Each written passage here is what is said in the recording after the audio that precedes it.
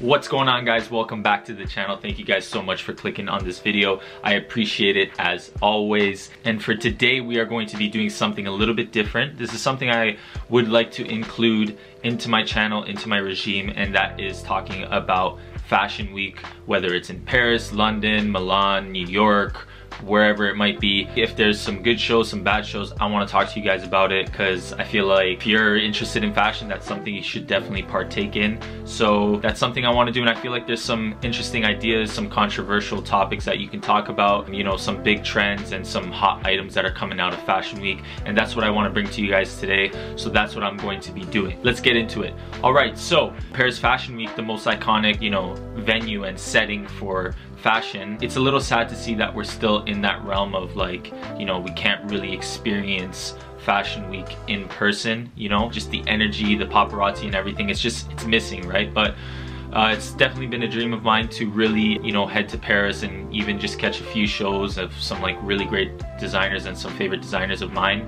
That would definitely be, you know, one of my dreams, whether it's Paris or even New York, right? So I don't want to get carried away into my dreams and all, but as you can see, I am wearing like a little bit more of like a classier attire, more classy, I should say, because I want to be like in that like Fashion Week zone, right? So yeah, I got my blazer on, I got a little bit of bling, and I got my beanie because my hair is like really like long because we're in lockdown, barbershops are closed.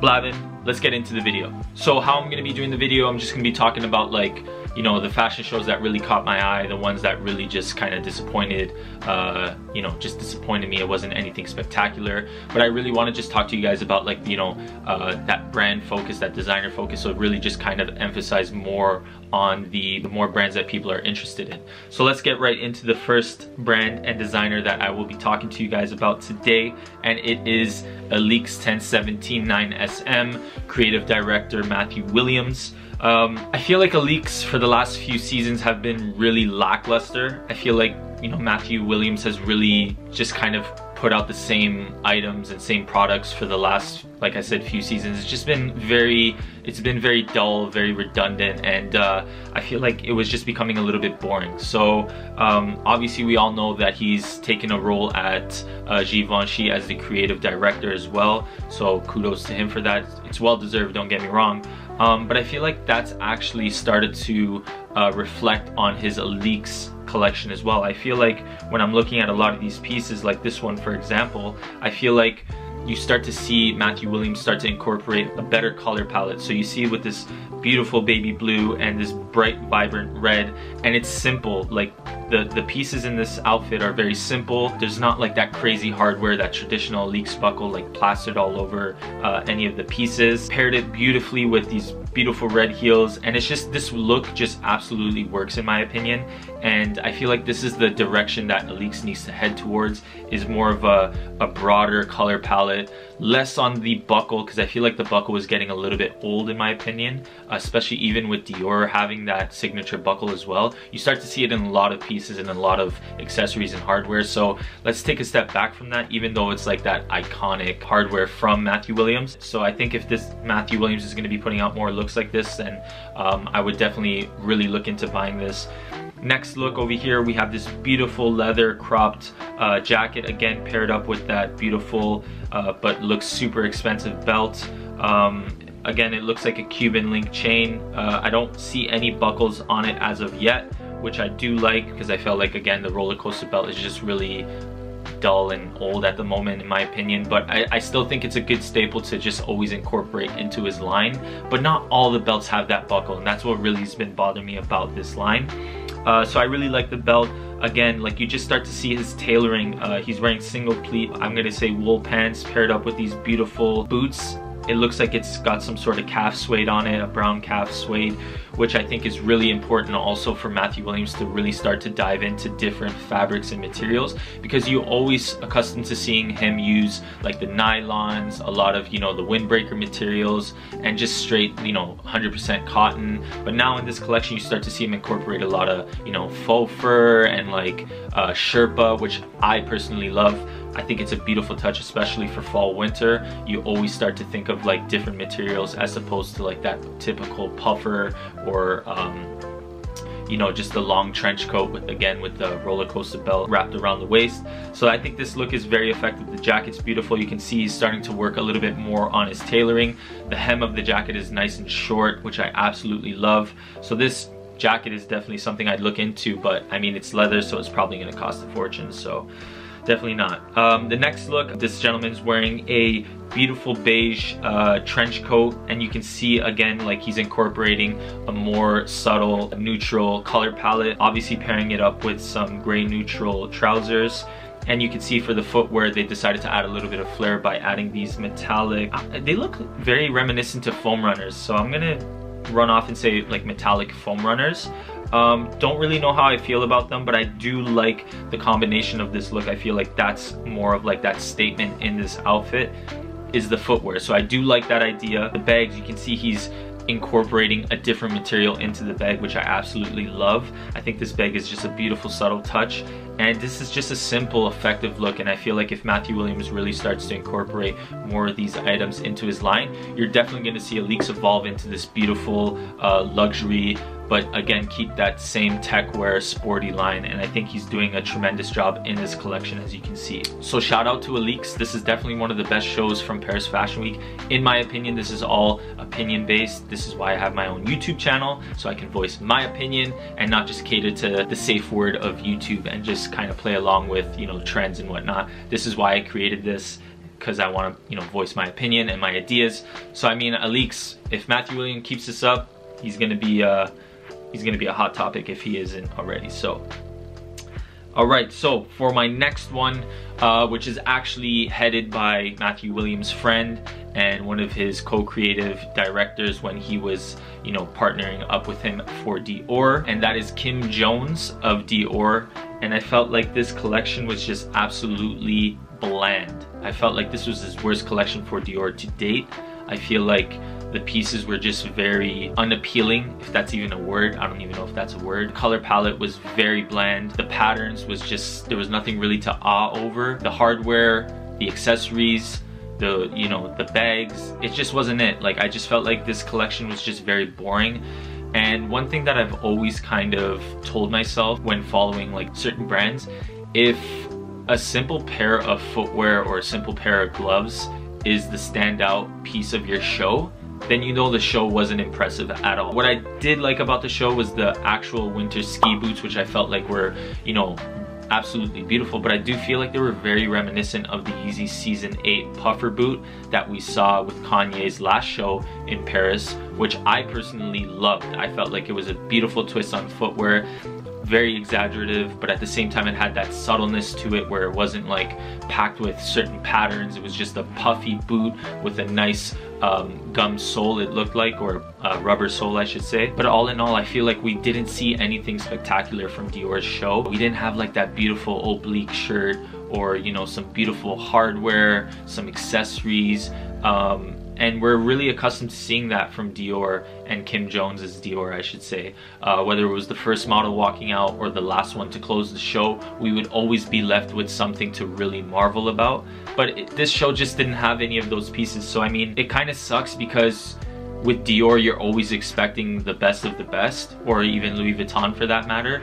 But I mean, like, it's just hard to always consistently put out a brilliant, magnificent show, and I felt like it was just boring. Like, I felt like there was one or two items that I liked because it was, you know, a nice design on it, it was flowy, the shirts were nice, but other than that, I didn't see anything that I would actually buy from this collection. So for me, it was just a huge thumbs down, and I would really love to see Kim Jones bounce back from this collection with a solid spring-summer collection, which I'm sure he will do. Yeah, man, Dior wasn't it this year, sorry. The predecessor of Dior, I don't want to say like predecessor or enemy or anything like that, because I feel like Louis Vuitton and Dior have always been like the head and the front runners of fashion for a very long time, and Virgil and Kim Jones obviously have a good relationship, so I don't want to say anything like they're, you know, enemies or anything, but I do feel like there's a certain competitiveness between the two brands, maybe not between the two designers in person itself, but the two brands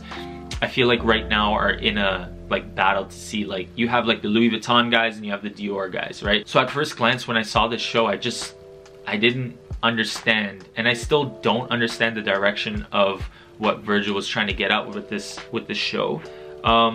However, I feel like when I got home and I actually really started to take in a lot of the pieces and a lot of the looks, it made a little bit more sense, but I feel like there was a lot of solid pieces, but the show in itself didn't really make sense. So I'm looking over here at this cowboy inspired look, and I love the cowboy hat. I love the exaggerated curved brim. The kilt I feel like works somewhat with this look, but that bag is just horrible. Like, it literally looks like a birthday bag, and it looks like there's a horrible gift inside, in my opinion. The sneakers really threw off this look. I am not a fan of the sneakers. I'm not a fan of the way this outfit was put together. So I feel like styling is very important too when putting out a fashion show, especially like Louis Vuitton. I feel like if you would have threw on the cowboy boots that were implemented in the show on this look, it would look a whole heck of a lot better. But going into the next look, we see this mafia inspired look. Like, that's the first vibe I got from this look, was like mafia mobster. So it's like, how do you go from that last look to this one? Like, what was the motive behind this line here for Louis Vuitton? I personally love the look. I love the suit, double-breasted pinstripe brown suit. I love the fedora. I love the bifocals, or the glasses that this lady was wearing. I love the newspaper touch. I felt like it adds that 1950s vibe to it. The armband plastered with the Louis Vuitton monogram logo, and all the way down just to the footwear. I felt like the footwear was absolutely suiting with this outfit. But if you're going back to the last outfit that I showed you guys, nothing really worked in that, right? So it just was kind of all over the place. But moving on to the next look, I feel like this look was one of my favorites from the whole collection, because I feel like this is kind of what you want to incorporate into your line, which is a touch of both worlds, right? So you have that Western look, but you also have that modern twist to it with this like super futuristic chrome luggage bag or suitcase or whatever you want to call it.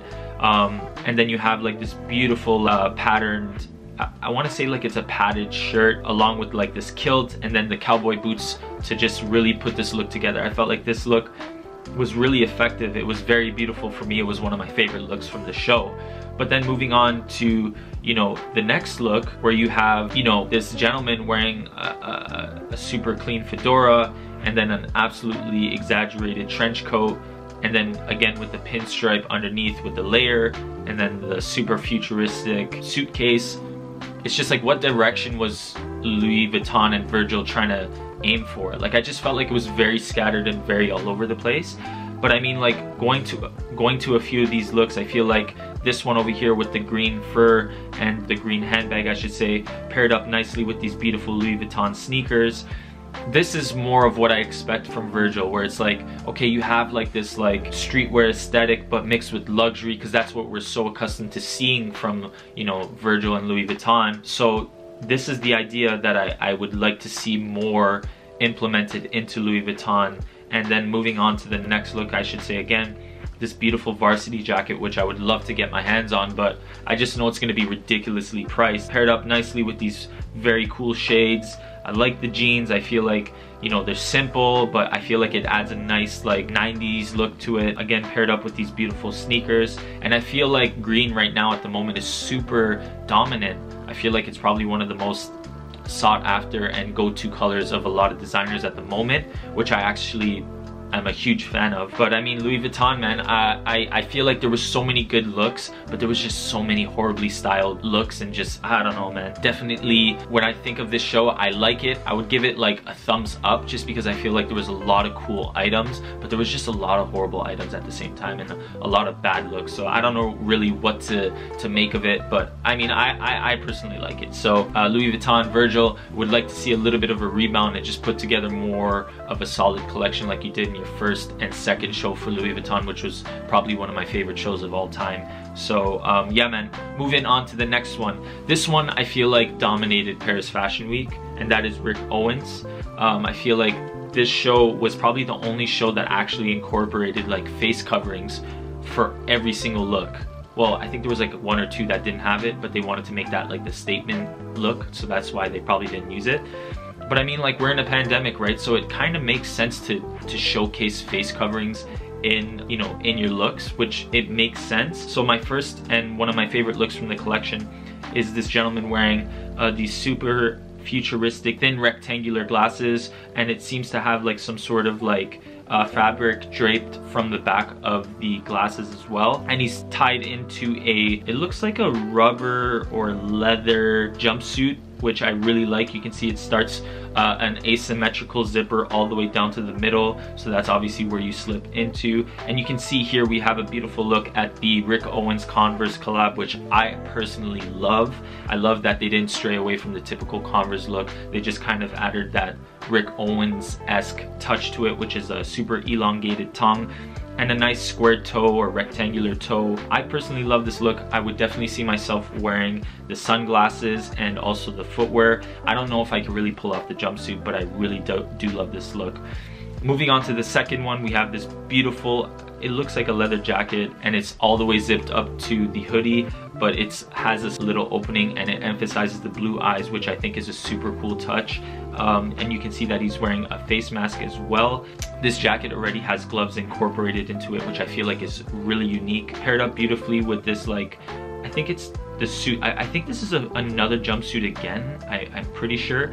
But you can see that they layered it nicely. They threw on a pair of Rick Owens, I don't think it's the pod shorts, but it looks like the pentagram shorts. Yeah, the pentagram. And I love this look. I feel like this is such a unique look. Super beautiful, sleek. I really like it. Again, I don't think I could pull this look off, but I love the way it looks. I think it's very unique and very Rick Owens-esque. So definitely one of my favorite looks from the collection.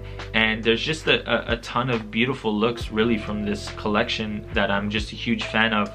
We see over here that green again is incorporated into this line as well. So it's not just Louis Vuitton. It's not just like the Reese Coopers and you know, Casablancas. It's also Rick Owens, and you start to see, you know, these beautiful oversized green sweaters and even, you know, these green boots as well. I think Rick Owens definitely dominated the fashion week for sure, in my opinion. I feel like all in all there was not one bad look in this show. There was some like strange looks, as you can see. There's, you know, some looks have, you know, they're in their underwears, which is like very typical of Rick Owens to do, so it's nothing new to any consumer or viewer in that sense. But I mean, I don't know, man. I feel like this was one of Rick Owens' best collections in the past couple of years.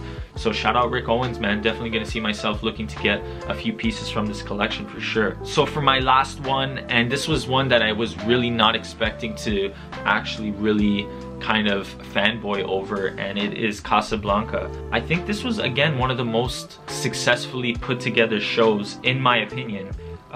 Because I feel like the setting was right. I feel like, you know, the ambiance, everything about this collection was very beautiful. You got that like South Beach, vintage 70s, 80s inspired looks, and I feel like it just worked all together. This look again paired up nicely with just beautiful pearl necklace, these high-waisted single pleat white or cream pink pants. And we get to see the New Balance collab for Casablanca, which I absolutely love. I own a pair myself, and I think it's just a beautiful shoe. I love the pattern, the setting, it just works, man. This show was just absolutely beautiful. Moving on to the next look, again, another pair of high-waisted, very loose trouser pants. I love the pattern of the top outerwear.